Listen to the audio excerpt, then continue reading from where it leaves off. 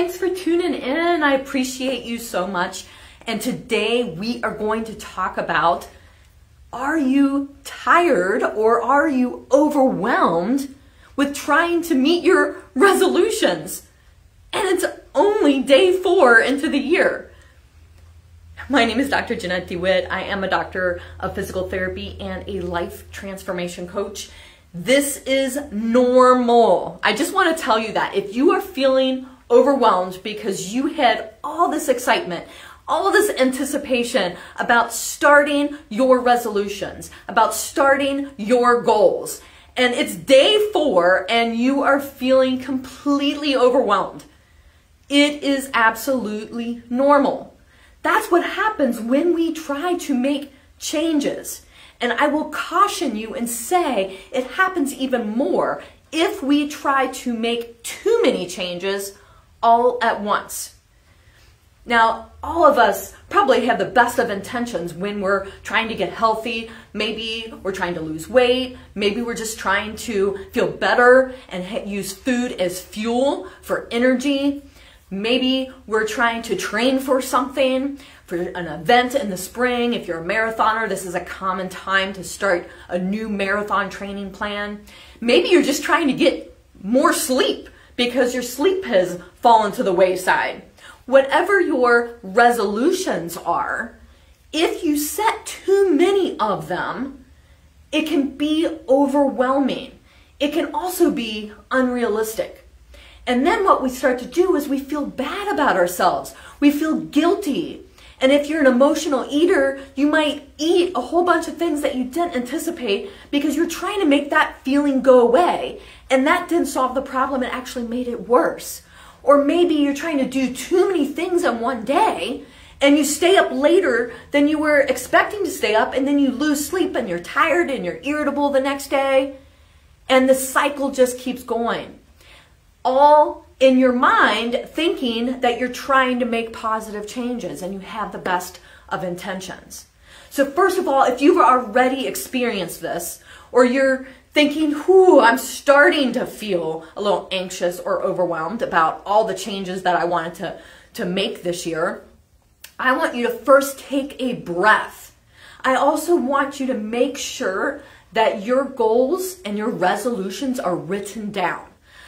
In previous videos, throughout the time I've been creating videos, I've talked about SMART goals. A lot of resolutions fail because they're too big.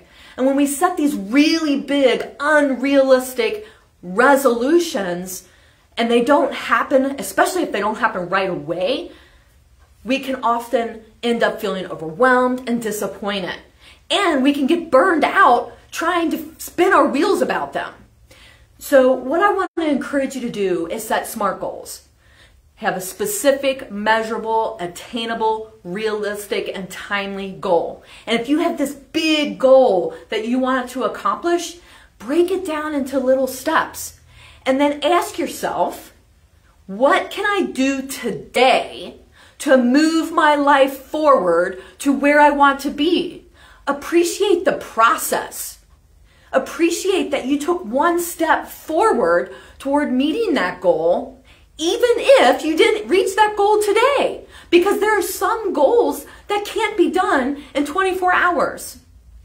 I mentioned the marathoner before. You can't train for 26.2 miles today if you've never run a mile. So what can you do today to make a difference toward the goal that you're trying to achieve? That's what I want to encourage you today with. It is absolutely normal to feel overwhelmed when you are trying to make changes for the good in your life.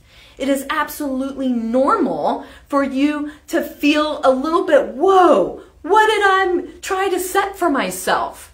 Take a step back, take a deep breath, and focus on one thing at a time. Maybe you want to lose weight. Maybe you want to get more sleep.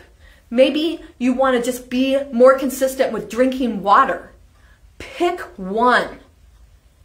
Let's just say it's water. I want to replace one soda today with a glass of water. And I'm going to focus on that today. Then the next day, you do the same thing, and you do the same thing, and you do the same thing. So for 1 week, that's all you focus on. And then the next week, you say, okay, I've done my water goal. I've replaced 1 soda. I'm going to try and go to bed 15 minutes earlier to try and improve my sleep. And you focus on that goal. You keep up with the water intake, but then you focus on the 15 minutes earlier to bed to start to work towards your sleep goal. You do that for a week. Then the next week you say, you know, I only eat 2 vegetables per day and I don't eat any fruit. So I'm going to try and get 2 vegetables and 2 fruits each day. The goal ultimately would be 5 to 9, but I'm going to start with 2.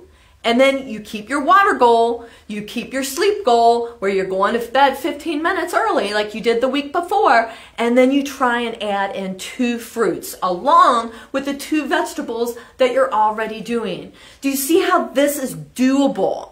You're focusing on one thing for each week, and then you're building on that week by week by week. So the next thing you know, 6 months later, you have some healthier habits that are happening over time, and you're more consistent instead of trying to change everything all at once. Most of us are going to crash and burn on that effort. I just encourage you, step back, take a break.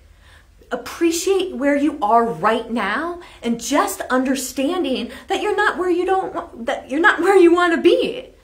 And then focus on one thing to work toward the goal of where you want to be. Appreciate the journey, appreciate the process, love yourself in the process, and give yourself little mini rewards along the way.